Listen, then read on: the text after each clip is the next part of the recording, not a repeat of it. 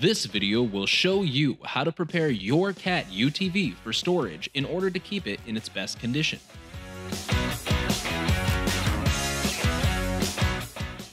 Do not perform any lubrication, maintenance, or repair on CAT equipment until you have read and understand the operation and maintenance manual for the product.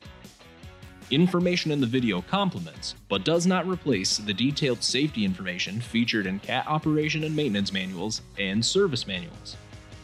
Remember to wear appropriate personal protective equipment. Shown here are some of the required tools for this task.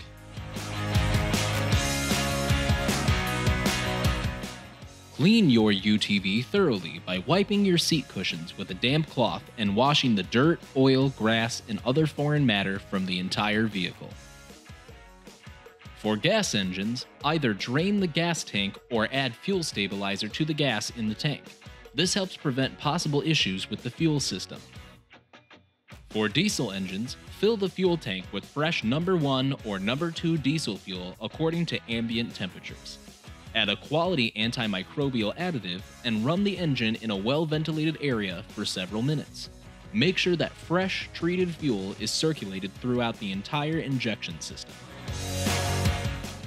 Clean the interior of the air filter housing of any visible dirt or dust particles. Plug the hole in the exhaust system with a clean cloth. Tighten all nuts, bolts, cap screws, and screws. Make sure the rivets that are holding components together are tight, replacing the ones that are too loose.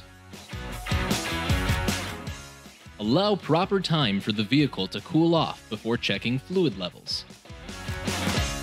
Start by removing the hood at the front of the vehicle.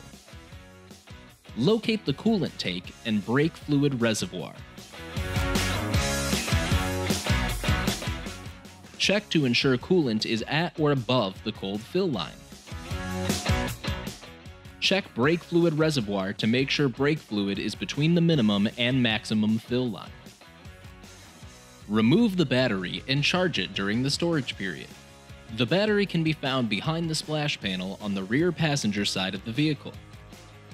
Remember to ensure the vehicle key is in the off position before starting any work. To remove the battery, remove the quarter-turn fastener holding the battery in place. Disconnect the negative cable from the battery first, ensuring it does not contact any metal after removal. Disconnect the positive cable from the battery and pull the battery out. To clean the battery, utilize a wire brush to clean debris from the battery terminals. Clean with baking soda and a water solution mix. Rinse with water and dry with shop towels. Never use a pressure washer, water from a hose, or other low-pressure method to flood water over the neutralized battery surface. Make sure to store the battery in a clean, dry area. Finally, store your vehicle indoors and at a level position. Avoid using a plastic cover as moisture will collect on the vehicle, causing rusting.